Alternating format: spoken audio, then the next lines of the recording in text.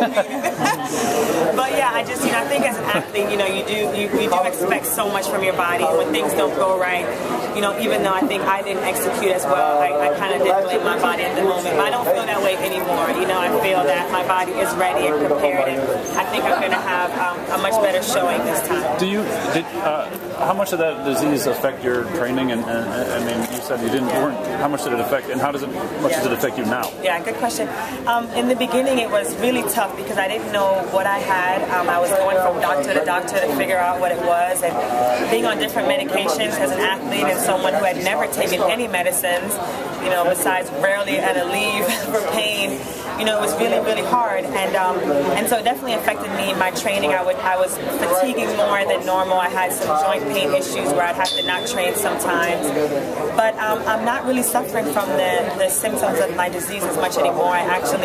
Last year, I've been working with a new doctor who thinks I had been misdiagnosed, and so he's been treating me differently, and I feel as healthy as I've ever felt. And so I feel really blessed to have that behind me. I still do suffer with the lesions and mouth ulcers at times, but not nearly as severely. So the disease that we thought you had, you don't have that? No. Well, what's your new diagnosis? Yeah. I've decided not to talk about it just simply because my doctor and I are still. It's only been 6 or 7 months that I've been off all my medicines and being treated with this new disease, and so I feel like it's until I know for sure. I just wanted to not really discuss it, but I do feel better, and I'm not, I'm not being treated for Behçet's anymore, and so I'm really excited about that. But I still do suffer with a little bit of this. You're worried about the medication you have to take as far as the doping people? Of course, yeah. I had to everything I had to get cleared through USADA. For a while, I was on a TUE, and it was just really stressful because sometimes you forget to go through that process because your doctor tell you to take it, but it's a responsibility you have as an athlete. So I'm happy now that I don't have to take any more harsh medicines, that I'm just on some benign pills that are seeming to do the job. I don't have to be on TUEs or cleared through USADA, so it's a great time for me. Very, very happy to be 8 years removed from Balco and all of that, and how much has been do you feel like is that getting to be in the past, or is that an undercurrent that still runs over every time?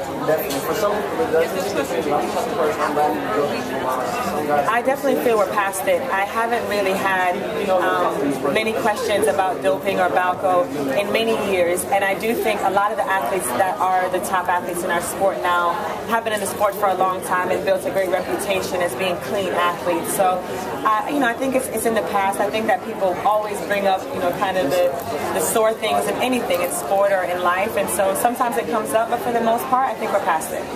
What motivations have you had since a kid when you started that continued, and what do you look on for when you're going into this race? What do you feel completes that? Yeah, it's a good question.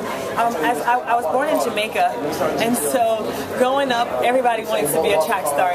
Track and field and soccer are two biggest sports, and I think track, I'm a little bit biased, is a little bit ahead of soccer in Jamaica. And so growing up, I just wanted to be one of the fastest people, one of the fastest girls, and I still have that motivation. When I go out to the track, I still want to be the fastest. I still want to be the best, and I want to go to the Olympics, and I want to prove to the world that I am one of the best 400-meter runners in U.S. history. So that's what motivates me to go out every day and train hard and run at my best. And I think it's the same motivation I had when I was 7 years old. If you were an Olympian, what do you think you'd be doing with your life if you weren't an Olympian? If I weren't an Olympian, I think I'd be an actress or model. Or I love being center stage. I love entertaining people, and I think that's what sport does. And people love to watch because it's entertaining, and people also like to follow it because they know how hard you have to work and the determination. So I think if I weren't doing that, I'd be doing something in sport or I love fashion. My sister and I own a salon together. So there are a lot of things that I like to do, and I'm sure when track is over, I'll tackle some of those things. But yeah, for now it's sports. You talk about life with another professional athlete. Yeah. What do you guys do when you have some spare time? When we have spare time, we do anything as far away from sports as possible. No, but it's been such a blessing to have a husband that is also a world-class athlete. Aaron, we've both just grown up so much together in sport, and I feel like now we've been the most dedicated and focused on our sport that we've ever been. And he encourages me so much. He comes home every weekend to watch my meets, and checks in and demands that I take an ice bath and wants a picture of me in the ice bath. And, you know, things like that make the difference. And so it's just been amazing to have someone else that is that intensely focused. And so when we're not doing sports, you know, we like to watch movies. I like to cook, and so he'll come watch me cook and things like that. But we're not very competitive at home. So I'm sorry to ask you a question, I'm not hearing, but which one is he more proud of? He's got a high school championship, a national championship with UT, and of course the Super Bowl ring. So which one does he like to brag on the most? Oh man, my husband doesn't brag on much, but if I had to pick, I would think, I would say, I didn't know him in high school, so I wouldn't know how much he enjoyed his high school championship. But I definitely think there was something special about when he won at UT and won the Thorpe Award and won with all his teammates. I think the second Super Bowl was even more special than the first. So it would be hard to choose, but I don't know. I think the Rose Bowl with Vince and Huff and all, you know, Terrell Brown, all of his friends that he still keeps in touch with was probably, you know, one of the most special. But I don't know. I mean, Super Bowl, it's hard to top that. It's tough to weigh. It's tough to weigh. Sanya, you talked about how the 400 especially is a very mental sprinting game. Can you talk a little bit about what's going through your head before you start at the start and then through that final finish? Yeah, you know, in the 400, like I said, it's a big thinking race, and my coach and I, we come up with a plan before every race, and so I always just think of what he's told me and trying to execute the plan.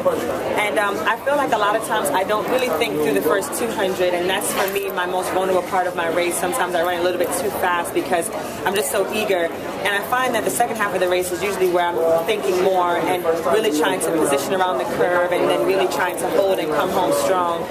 So even though I think a lot, I think most of it is in that part of the end where you're kind of slowing down a bit and really trying to keep it together to have a successful. Do you have something that you say to yourself, or is there some sort of phrase or mantra you have? Sometimes I tell myself I refuse to lose, and that kind of gets me going.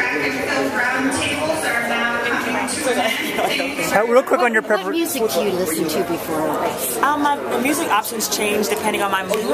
I love to listen to gospel, reggae, R&B, and sometimes hip hop. So if I feel like I need some encouragement, I listen to some. Any favorite song? My favorite song changed all the time. I love Yolanda Adams' Stand, or I think it's I Believe.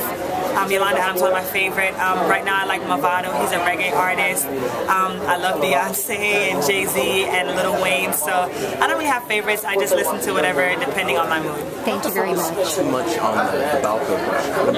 It's like there are some athletes who are like coming back from suspensions. What is it like to compete against someone who sort of has that taint, I guess? Yeah. Is there... You know what? I don't think about it much. I think that when someone has been punished and served their time, I kind of give them a clean slate. I think it's hard when someone has been punished and they're constantly being punished again. And so for like you, I know for sure the person I think of is Justin Gatlin. And I think he served his time, and for someone to stay dedicated to the sport for that long and train for 4 years with no competition, I actually admire that tenacity. And so I try to wipe people's slate clean and give them a second chance. And so, you know, I'd want someone to do that for me if I made a mistake. So definitely not.